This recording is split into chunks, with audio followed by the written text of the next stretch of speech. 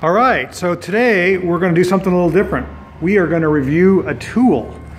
This is my newest, greatest thing. It's a Dremel Multi-Max scraper, cutter, flange, plunger, whatever you want to call it. It is the coolest thing. I work with cars a lot, as you guys have probably figured out, but every now and then I do a home project, and I am looking at this project right here. So we've got hardwood floors, and then we've got vinyl tiles stuck to the hardwood floors, and they've been stuck for years. And I tried using a paint scraper, just a flat bladed paint scraper, and that part right there took me like an hour, and I gave myself carpal tunnel.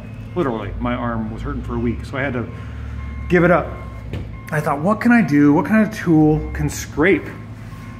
What do you know? They make something. So I went to the Home Depot today, and I invested $129 on this 4 amp, which is the highest output for its class. All the other ones were 3 amp, and it has, what does it say? 3.2 degree sweep. So this, this basically goes back and forth really, really fast, and you can put on here and it does the scraping for you. It is the most amazing thing ever, and I just love it. It came with 28 different little attachments, some which I haven't used yet. They're like little saw blades, and then little sanding mice, I guess you call those for sanding. I might go use those on cars as well.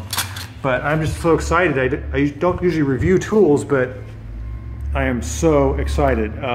So first of all, when you use this tool, you need to use your safety glasses like these here, and ear protection is always a good thing. And then you release or add attachments by switching this little lever just like this and inserting the blade. And I'll give you a quick little demonstration here how this works. Hold the tool in your right hand, turn it on, you can hear it vibrating, and then you just go to town.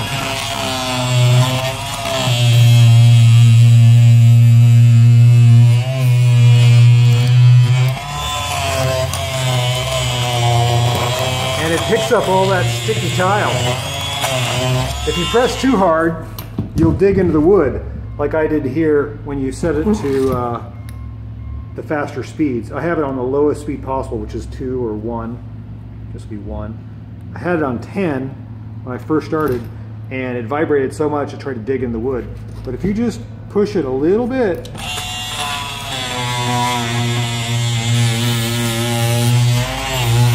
and work it, it'll just lift all those old tiles.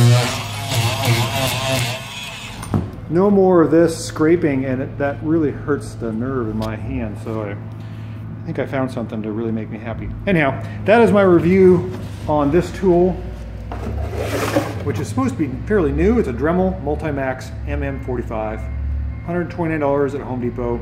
I had to buy this blade extra. I think it was $9. It's a scraper, a rigid scraper blade.